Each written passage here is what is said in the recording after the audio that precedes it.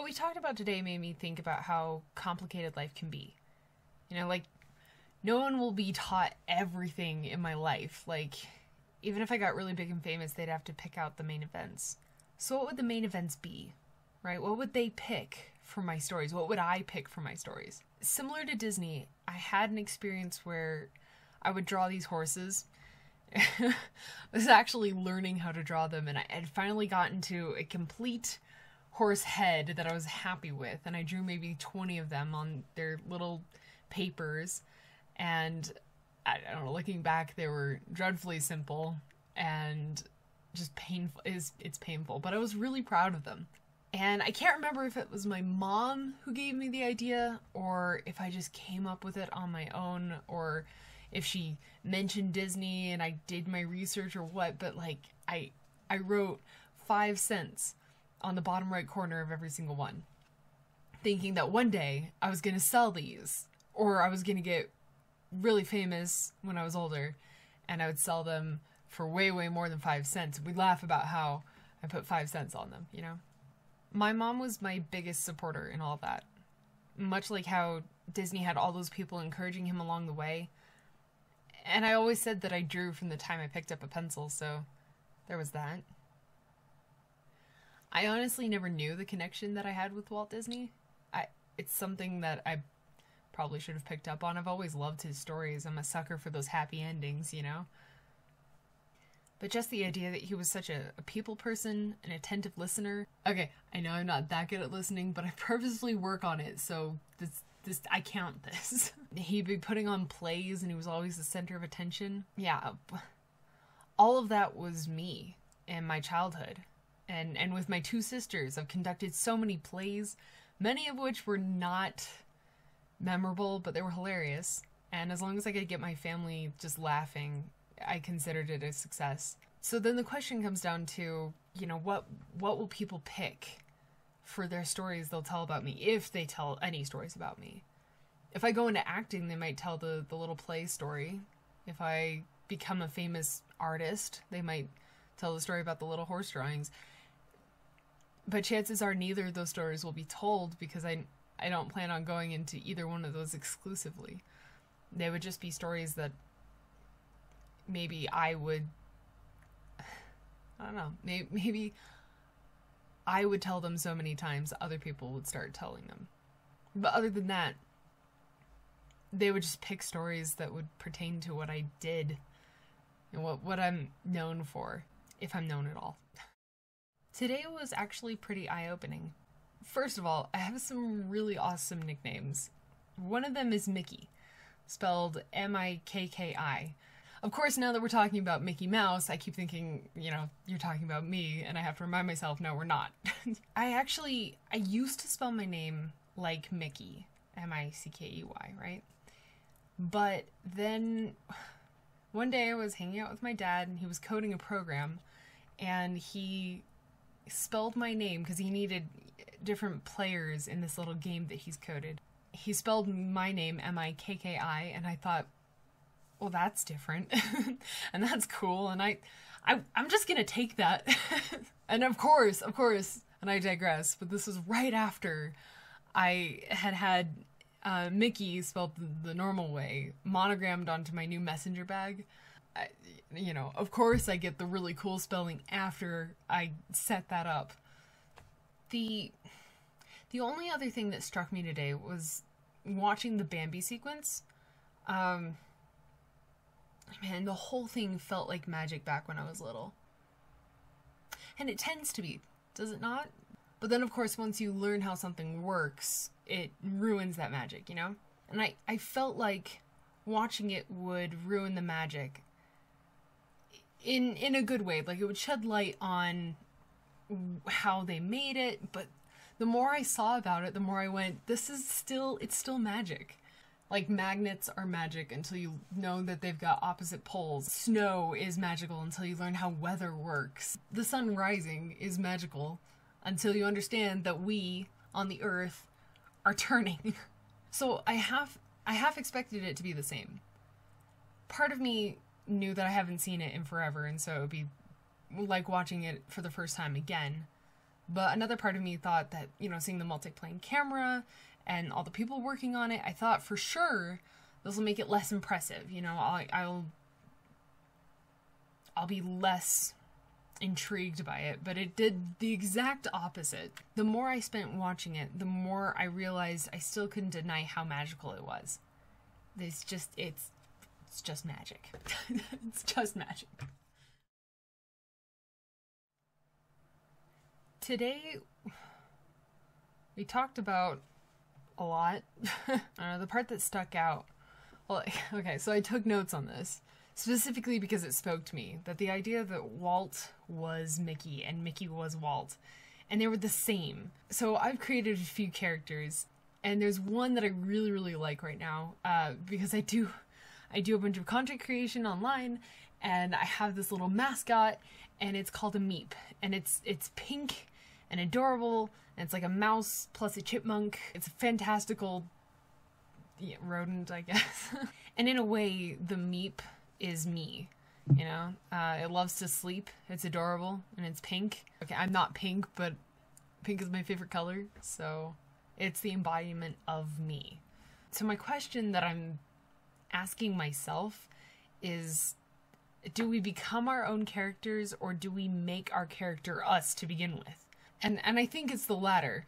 I mean, obviously it depends, but I think if we're not careful, any character that we make will be us. I think it's difficult to make a character who is not purely the good qualities of ourselves, right?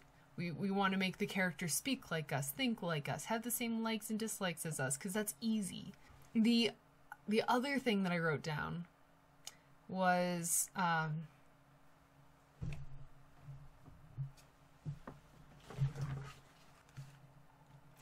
if your goal is making money, you lose focus on what could make it work. And I don't know, I really liked it because this is something that's super near and dear to me. That, like, I could have picked any money-making major to become a nurse or some scientist or something crazy, and that would have worked out. I would have been really unhappy, but I would have, you know, made a lot of money. But I went into the arts because it's something that I like. The same thing goes to content creation. And so many people see the successful few and they go, well, I can do that. That's not hard, you know? And so they start making YouTube videos or start streaming on Twitch or whatever. And they quickly run out of steam because a week in, they're not millionaires, right? And they expected something else. They expected to make money off of this thing and they're not. And I don't know, that pains me in a way. I want to see people do something they like, not do something because it gets you money. But that kind of mentality, this get rich quick or get rich doing anything scheme, it's just not sustainable. I've already seen success with the things that I'm doing, and I love them, and I love doing them, and I feel like I'm doing them for the right reason. And people see that, and especially when you're in front of a camera, people see your true intentions, right? You can't lie to a camera. And when you act all crazy or you act like you're on the stage trying to become an emotion, you know, people see that as fake because it is. So it's a lot more difficult to hide something when you're in front of a camera all the time. And so the people who see me doing things when I do things in front of a camera and online and it's live, there's not a whole lot to hide. And so if I were doing it for the money, they'd see. Yeah, so my question coming out of this is, to anyone, are you there just to make money? Are you doing whatever you're doing just to get famous or get a bunch of money? Or are you doing it because you love it? Are you doing what you love? I don't know. I feel like when you do what you love, everything else clicks into place. It's not that everything else will be easier or that it'll be super clear what you're supposed to do. You just, it just... Risk. It's scary, but when the risk is worth the reward, it's a good one, right? This concept, I don't know, I love it. I love talking about it because it's I feel like I tend to be either on one side or the other. I'm on the extreme of the argument. Like, people will say, well, I am really cautious all the time. And I'm like, oh, I will be cautious. I will like to stay at home. I don't want to drive. I don't want to go out in the snow. I don't want to do anything. Man, you can't budge me out of my safe room where it's nice and quiet and safe. My safe room, you know. But on the other hand, I want to go scuba diving in Hawaii, and I did. So, you know, that happened. That happened. It was not worth the risk or the anxiety. The coral was dead, and that was unfortunate. Yeah, but some things were worth it. Lots of my public speaking successes came from me just standing up and walking up there and saying what I wanted to say. Like, I made it into some poetry slam contest, into the top 3 of my school, and then made it to the state finals, simply because I decided to stand up in front of my class and, well, essentially half my school at that point, and read a poem. And I didn't want to talk to people. I didn't want to stand in front of 300 people. That was the last thing I wanted to do. But it was a risk, the risk of embarrassment, that was worth the reward, getting high distinguishment and honors and stuff. I went to England all by myself. Right out of high school, I packed up stuff and flew myself to England and traveled all by myself, which is risky. It is risky as a female in this world, but I did it anyway. And this is the girl who doesn't want to leave her room, and I decided to go to another country for 6 months. But that was worth everything. So the thing that I wrote and underlined in my notes was, it was this. Not taking risks leads to a boring life. I don't know. I sometimes live under this.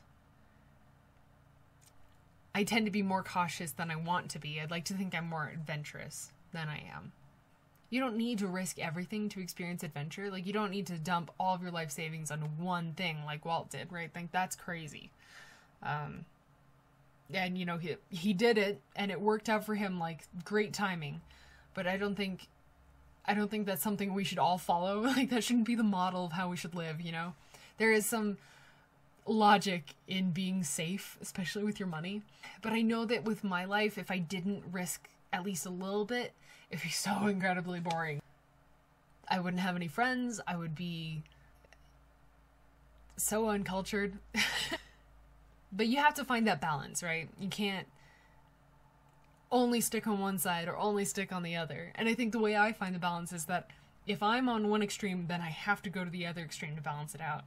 And I think other people tend to be a little bit closer in on that scale. But as long as you have a balance, I think you're fine. You'll have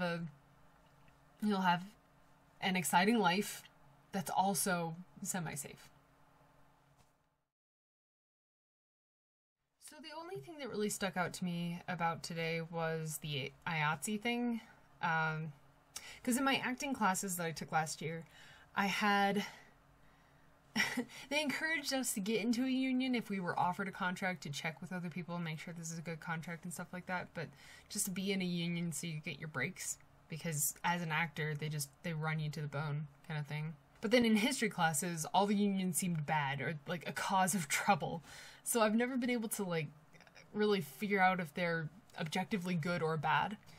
The other thing was that we're never really exempt from war, right? If we have war in our country, everyone's affected. And Disney may have avoided being hit by the Depression really hard, but the war was too much of everywhere, you know? But it was good for instructional videos, let me tell you. I can't imagine what life would be like without the visual simulation of things to explain how they work. So, you know, it did some good. If we can put a silver lining on war, there it is. Made Disney make an instructional video on how things works and set a precedent for a bunch of new videos for years to come.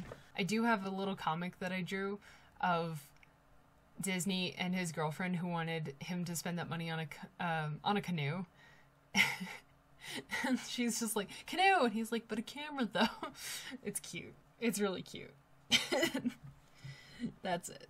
I drew that second day of class or something. So, there you go. Enjoy.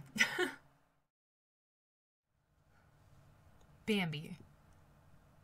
Some people hated it for its realism, which I don't really get. To me, that's the amazing feat of it all, is that they accomplished some of the most amazing backgrounds and movement of the characters that were still, animated and kind of caricatures of animals, but also just extremely realistic. I don't know. How could you not praise that for what it was? So my mom told me that she went to go see Bambi in theaters. And so I had to go look that up because we talked about how they took the movies that they had released and re-released them. And obviously, since they're a set amount of copies, they would have to release it a second time, but then those copies would move around the country. And so, my mom was born in like the 50s, so she must have seen one of the later releases. She also mentioned that it was probably like a special military thing because their dad was in the army. I just loved it. I absolutely loved it. I thought it was... Okay. So, I remember watching Bambi for the first time, and I think I've already talked about this. I probably have already talked about this. It feels like I've already talked about this. That it was so magical. That I watched this drawing come to life. I don't know how they did it. And I still don't know how. I watch it again and I go, knowing more does nothing for my situation of not understanding what actually happened. If many of the people who worked on that are still alive, they should be regaled as heroes in animation.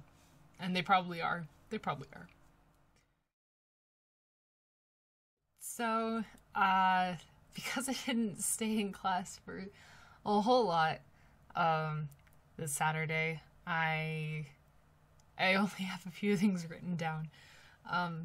But I'll get through those, and then I'll get through just my overall thoughts on the class, just to wrap it up.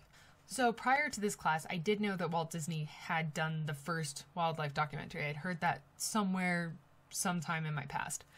But when I watched the seal one that we viewed in class, I realized how that spurred so many other types of films, and not just wildlife documentaries, because that started happening, but a lot of the shows, I don't know, now that I think about it, there were a lot of Disney shows, but a lot of the shows were specifically about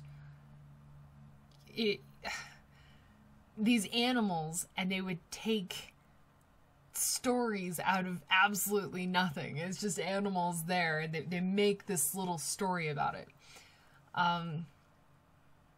I don't know, I just thought it was really clever as a kid, and I got to the age where I knew that they were just making up a story, but it was still really fun to watch, And then March of the Penguins came out, and I thought it was going to be the same kind of thing, and it wasn't. It was far more realistic, and I don't know, I think we've taken a turn from the making a story out of nothing kind of thing, but I don't know, I still like it. I still think it was entertaining. So my overall thoughts about the class and about Walt Disney is, I think, what I've already written in the final test, but I don't know, it's worth repeating. I didn't realize I was so similar to Walt. I didn't realize how much we had in common, and it's just interesting because I keep thinking, I'm not that special. You can't say, oh, I'm just like this famous person, fill in the blank, whatever. You can't think that you'll get the same success that they did just because you're similar to them. That's not how it works. But I think in a way there are some good things you can take from it in the realm of encouragement, right? You can say, okay, maybe not risk everything.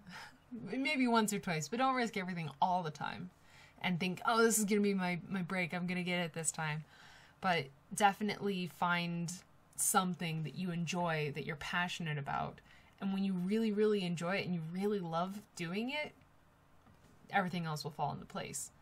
You don't really need to worry about make or break it with a job that you hate or that you're not enjoying, or that you think, why am I here in this? Why am I doing applied sciences? Why am I teaching math? Why am I don't know, all the things I can imagine that I wouldn't enjoy.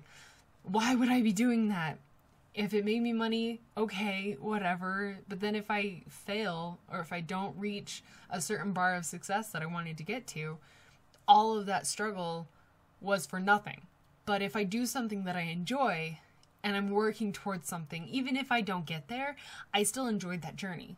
And I think that's what I got out of this, is that Walt, even if he hadn't succeeded, still would have really liked what he did. And he always chased the new best thing, so you know that he was always looking for something new and something bold that he hadn't seen before, and that was his passion. That was awesome. And even if people didn't like it, or if they said, no, this is a dumb waste of my time, I'm not going to do this anymore, he still would have chased that. And he still would have enjoyed every single minute of it. Because that's what he is. He's a man of passion. He was a man of doing what he wanted because he liked it. And so if there's one thing I can take away from this, it's that no matter what I do, I need to make sure that I really enjoy it. And right now, I really enjoy what I'm doing. So it was a definite confirmation that what I'm doing is the right thing, that it probably won't get me a whole lot of money, and I probably won't be able to live in a mansion, but that's fine. If I meet failure, which I probably will, no matter which path I take, I might as well pick the one that's going to bring me the most joy.